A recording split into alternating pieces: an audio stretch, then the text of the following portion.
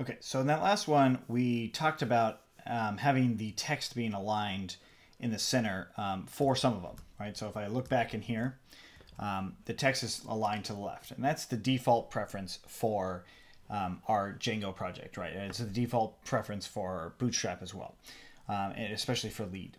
So what if we wanted these to be aligned in the center? Now there's a few ways to do it, of course.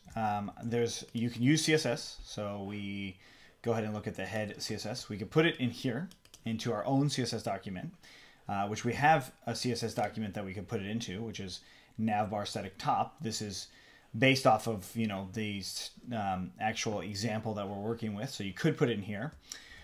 We could also do inline style sheets like what we did with the background color here, which this is not a good idea. It's not preferred, as I should say, by most designers. Developers might do it faster, but it's not preferred. So what we want to do is actually create a style sheet specifically for just this page. And to do this, we want to use blocks. And here I'm going to make a new block near head and just write below head. I'll say block style. And I'll do in block. And I'll use the style tag here. So style. Close off the style tag. So the style tag has to do with CSS styling. And since we're doing this block, we want to put this in the base because we're inheriting from the base. So I'm going to go ahead and copy this one and go into base.html. And below the head CSS stuff, put it here.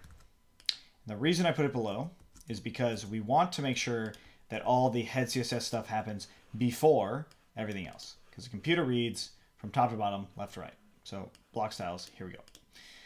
And for the style tag, the reason the style tag is on our home is just for syntax correcting. If we didn't have this style tag in here, if that was gone, still work.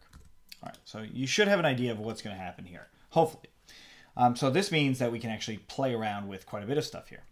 Now I can override the lead class and say text align center. So this is overriding the lead class, but just on this page. It's not going to be everywhere. So if I refresh in here, all of this text is now in the center. So boom, we now officially have that working exactly the way we wanted to. So if we added that lead tag anywhere, so let's say for instance we added it to the Jumbotron, so class lead in here, and we refreshed, notice it would automatically align that center too. Cool. But that is going to have some unintended consequences by using the lead class, because we don't know everything about this lead class. We just know that it actually is perfectly aligned, or it has a certain style to it. That's what we do know. But what we don't know is, what if we used it somewhere else and we forgot about it, right? Somewhere else on the page. Then we would accidentally make everything align, which is not ideal, especially if we're only doing it for one page. If we're doing it for all pages, nah, no worries. So we could just make a new class for ourselves and say text align center. We can make that as the class, our own custom class, if you will, and copy this and add it to all of our lead classes. Come in through and just add it wherever we want text align center to be. All right, so we refresh, everything looks the same. All right, still working good. But we could also add, like, let's say, for instance, we wanted to add color. So we want to change the color. We would say red. We could do that. And it would change that to being red as well. And the actual name of it would have to change if you change it to being color. But text align center, that's a fairly good one to have for uniformity. I mean, if we want to add text align center anywhere, this might be a good class to actually add to our CSS.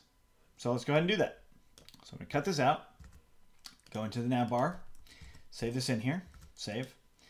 All right, and what do we need to do now that we've customized our CSS?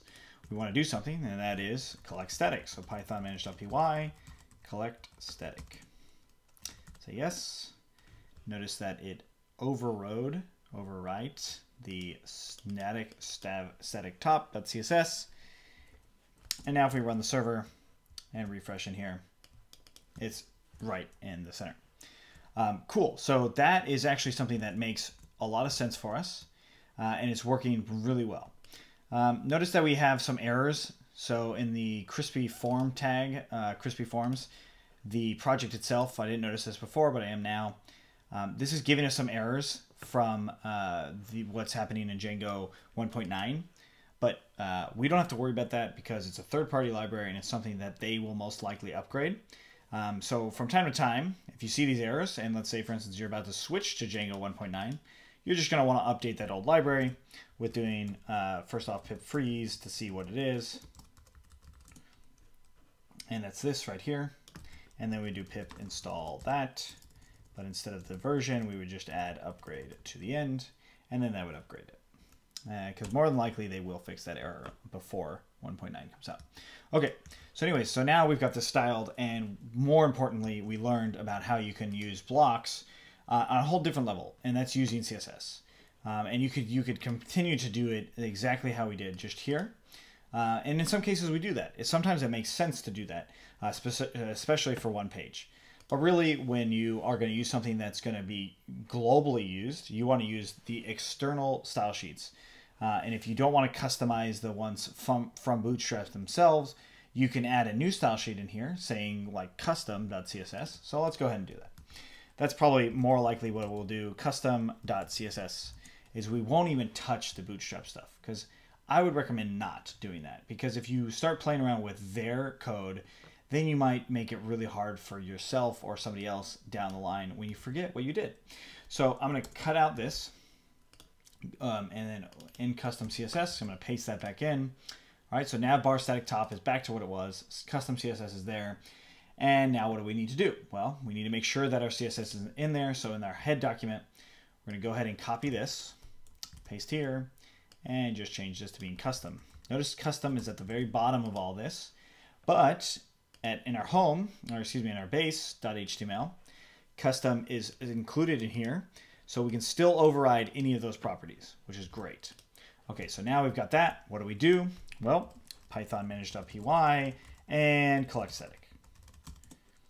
So yes, again, overriding stuff, adding stuff, all that. And we run server, refresh in here, still working. Perfect. Okay, so if you have any questions on this, let me know. Otherwise, let's keep going.